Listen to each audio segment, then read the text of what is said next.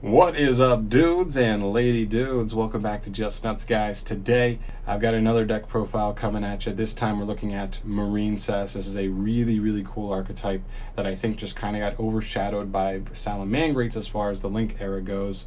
And I still think it never really got its chance to shine, but I already made a video talking about like why I think this archetype is kind of set up for the future of Yu-Gi-Oh! And how like two cards could literally turn this archetype completely around as long as those cards are like the right kind of cards this deck needs.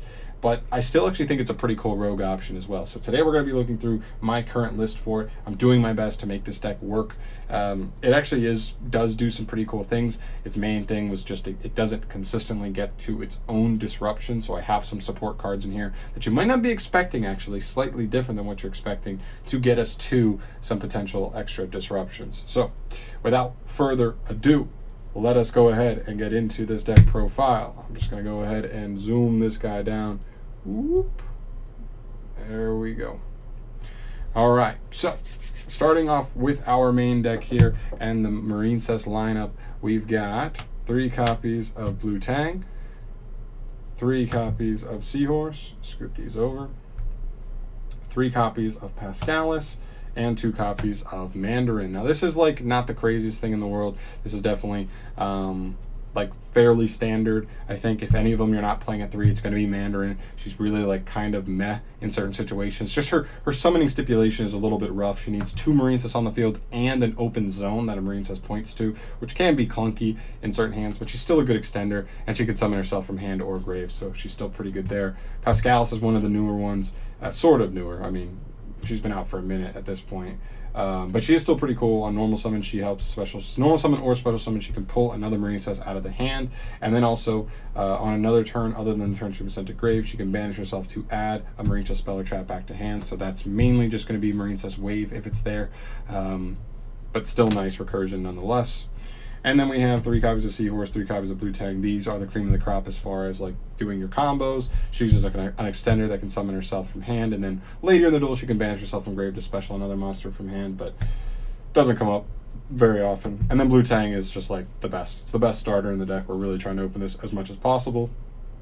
On normal summon, she dumps any MARINCESS monster, so you're either going to dump either our Seahorse or our Mandarin, whichever one we don't have. And then when it's linked off, used as link material for a water monster, you get to pretty much do a Foxy. Look at the top 3 cards of your deck. If there's a MARINCESS card there, add it to your hand. We're pretty much digging for wave, but we'll take any free card that we find either, or also. Yeah, so that's it for the MARINCESS monsters. I only play one other like legit monster that's not a MARINCESS monster, and that monster is 3 copies of Silent Angler. This card, I've never seen anybody play it. Not that nobody does, but I've never seen a profile where anybody plays Silent Angler or MARINCESS, and god damn it, they should. This card is really nice in the archetype. So first things first, it's level 4, so it helps us get to Bahamut plays. Second thing, it's just a water that jumps on the field super easily. And one of this deck's weaknesses was getting like 1 disruption on like your Link 1 can sometimes make you pass. But if you open this with any MARINCESS monster, you now play through that, which is just so nice. Like you'll see, like it makes like hands that lose to 1 disruption not lose to 1 disruption, and it makes like certain combos end on like not just a towers, but a towers plus a toad, and yeah, and so it just amplifies everything in the deck. I think it's really nice and slept on. I see everybody playing the frog package, but I think the frog package can be a little bricky. I like this guy a little bit more than that, in my opinion. I mean, you're playing like 3 swap, but you're also probably playing like a dupe and a Ronin, which are definitely bricks, and so like 3 starters for 2 bricks, is that really worth? I'm just playing 3 extenders for consistency. All right, and then the only other monsters I play are 3 Ash and 3 Veiler. We got to play hand traps. It's 2020. The meta is the meta. We got to stop Eldritch from going combo, or you just lose, because you have to stop the combo so you can at least start worrying about their control aspect, and also Adamantipator. You're really trying to open up 1 to at least 2. You're trying to open 2 hand traps versus Adamantipator if you can, going second. So yeah, those are just nice going second cards. Then for our spells, starting off with 3 copies of Signet Mining. I know we have sanctuaries or circles here, but those are just my proxies for right now. I have one, I just need the other two. It's just like a $10 card. I don't play any other Cyberst like decks at the moment, so I'm gonna pick them up at some point. Just don't have them yet. This card's really good, just consistency. It's usually getting you to blue tang if you don't already have it, or it's baiting an Ash, or it's gonna get you whatever other extender after like blue tang there is. So you might just grab Pascal, or not Pascal's. You might just grab Seahorse. If you don't want Seahorse, you can grab Pascalis to pair with like a blue tang. That's actually a pretty nasty combo. It's just good, just consistency and Ash baiting without using your normal. Pretty good. Next spell, 2 copies of Desires. This is a deck like you saw our monster lineup. It's like all 3 ofs except for Mandarin. And guess what? Mandarin doesn't matter. There's literally 1 card in the entire deck that you actually care if it gets banished. All of. I guess you care if you banish 3 ofs, but you're playing 3 ofs of them, so like it's not going to happen that often. It's Battle Ocean. This is the only card that it really conflicts with at all. You're very consistently able to end on Battle Ocean, or a Battle Ocean like Towers-esque monster in this build.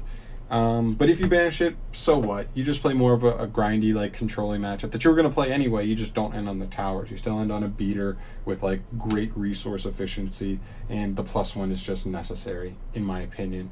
If you didn't want to play this, you could play, like, Call by the Grave instead, because, like, in a weaker hand traps can still be super annoying, like a Veiler or an Ash can be really annoying in certain situations, but I've been landing on this because I think the ceiling is just higher here. A little less safe than like Called by the Grave, but higher ceiling in my opinion, and I think that's what this version of the deck really appreciates. So that is it for the monsters here, or not the monsters, the spells, which means we are going into our traps now. It's pretty standard, I think. We're playing just kind of like a normal trap trick line. If you guys have seen this from me tons of times, you know I love control-y type decks, and this fits right into my wheelhouse. Building it like this. We've got 3 copies of Trap Trick because we are playing enough traps to warrant it.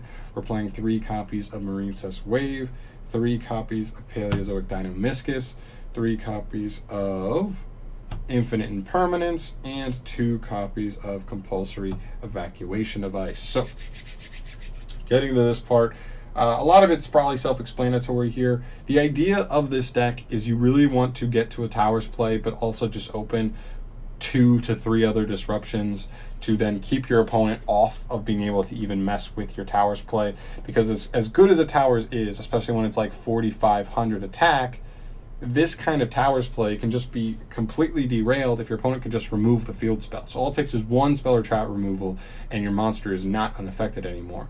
So what these are is that like possible disruptions we can open up to just keep our opponent off of being able to get rid of our towers. Or if they're going to put resources into it, we still punish them by just disrupting them anyway. They don't actually make any play past that, and then next turn we just like run them over with big beaters. So really, really cool. Dinomischus is awesome because this deck is incredibly resource efficient as far as its link summoning goes. You have like 0 card combos. You get to add everything back at the end of your turn.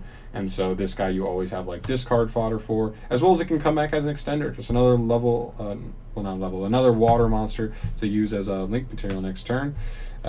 Wave is just insane. Like this, I've said it in my video, but this deck needs like a wave, but like destroys cards instead. That would actually like just give such a huge buff to this archetype.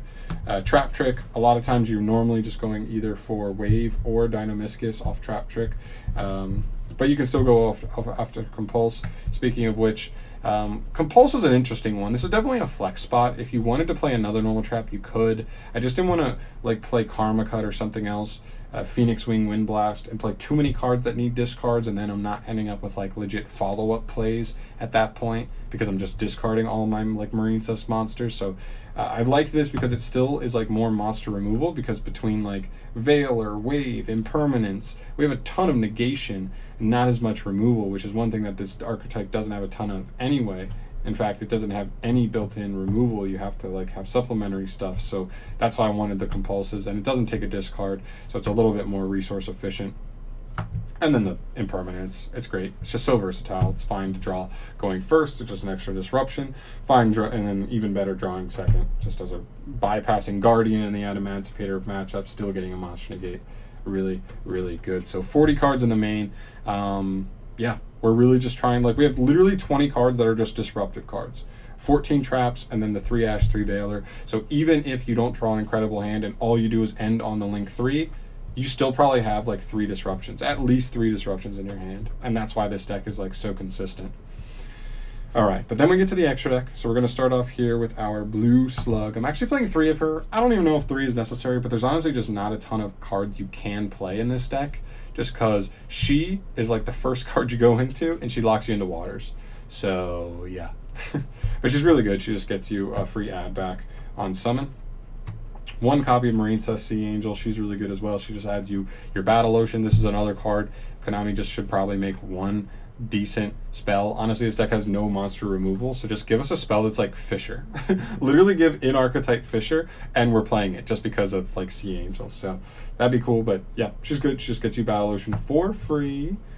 2 copies of Coil and Enemy. This is the only other proxy I have in the deck, just because Coil and Enemy is still like 15 to 20 bucks for no reason. This deck does nothing. It's not, Coil and Enemy is not played in anything else that's relevant, but for some reason it's still 15 to 20. Whatever. We got Megatons coming. Hopefully it'll be in there. But yeah, it's really good. I don't think you need 3 of it. I think that's probably overkill, but it's just like a +2. It reborns something, then when you link it off, it adds you something back. It's literally a +2. It's so good.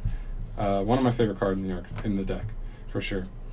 1 copy of Marincess Crystal Heart. You got to play this just because you have to play this just to make the towers play, because Battle Ocean just says to get the unaffected effect, it has to be a link monster in the extra monster zone that was used Crystal Heart as material, I believe is the stipulation. So got to play 1 of it. Doesn't really do anything. You never use it for its effects. And the last link to I play is 1 Mastar Boy. Normally it only really comes up if you're like trying to push for game. Just put an extra 500 damage on everything on your field. It also floats, which is pretty nice. Yeah, it's fine. I also thought about playing like the Charmer as well, area. But the problem with that is like we already play an enemy. Like I'm never going into like an area when I could be going into an enemy. Especially just because like area is reliant on our opponent putting something in grave. And like, yeah, a lot of people play Needle Fiber, but like what does that even do for me? It just really doesn't do enough. Whereas like Coral Enemy is getting a special and then also an add back from grave, so it's just better in every way. Just felt like he was going to come up more. 2 copies of Marbled Rock. You're going into at least 1 of this every single duel, and a lot of grindier duels you're going into both. This card's insane. It just gets you an add of any Marincess card in grave once per turn. Just once per turn. So I really love adding wave back with this. This is essentially like your Sunlight Wolf in that regard, that like once you get a wave in rotation, you're negating your opponent every turn, and then you're just getting that negation back every turn. Which is really good. So I like that a lot. And then she also has like Battle Protection, which can come up in niche situations, but she's really good. She's one of my favorites. 1 Shooting Code Talker. This card's weird. This is another card, like if you really wanted to play area, you could also drop this. He just says like, I believe he gets an additional attack for every monster he points to +1. Not additional attacks, but he gets an attack equal to the number he points to +1. So if he points to 1 thing, he gets 2 attacks. And then after the battle phase, I believe for every monster you kill by battle, you draw a card. So you kill 2 things by battle, you just draw 2. So that's how you kind of run away, especially with like all the traps and hand traps you play. You just draw 2 of those and you're literally just like, cool. Cool. Like now I've got 2 more disruptions that you have to play through after I just wiped your board. GG. So yeah, he's pretty cool. He's like nothing crazy, but he can come up in like specific situations, just get us big draws. And then the last 2 are the 2 Link 4s, 1 Wonder Heart, 1 Bubble Reef. They can come up in their own situations. Sometimes if I could get to towers, but like I don't have a ton of disruption, I'll probably go Bubble Reef, because Bubble Reef says on standby, both players' standby phases, you can banish a water monster from your graveyard to draw 1 card. And the reason that matters is between 3 Ash, 3 Veiler, 3 Marincess Wave, you're kind of just trying to draw into one of those. They'll all be live from hand, and I know in permanence you could be like, oh, John, like that kind of makes impermanence worse. Those situations are pretty specific. They're not coming up all the time.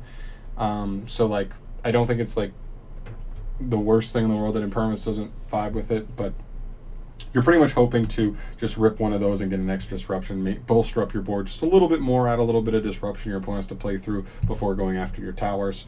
And then Wonder Heart, she's cool. She floats, which is really nice. She also has like the battle phase shenanigans, where if she battles, she can just like special summon one of the monsters equipped to her, which means when you push for game next turn, you're able to just like put a lot more damage into your opponent and really like force them back. So pretty cool. They both have their own uses, but I do appreciate Bubble Reef. I know she's not the best card. She's not exactly what the archetype needed, but she still is nice, and she does come up.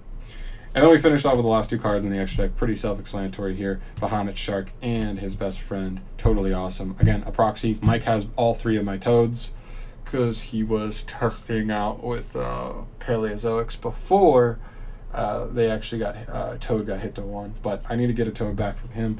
But yeah, pretty much like this deck, and actually very consistently, like over half the time at least, you're able to end on like a Towers plus a Bahamut into a Toad, which is honestly pretty dang good, in my opinion, especially if you have like 2 other disruptions with it, because that's what you're ending on all the time, is like a Towers, a Toad, and like either 2 hand traps, or like a hand trap, a trap, or 2 traps, like some kind of combination of that, and usually ending like 3 to 4 disruptions plus a Towers.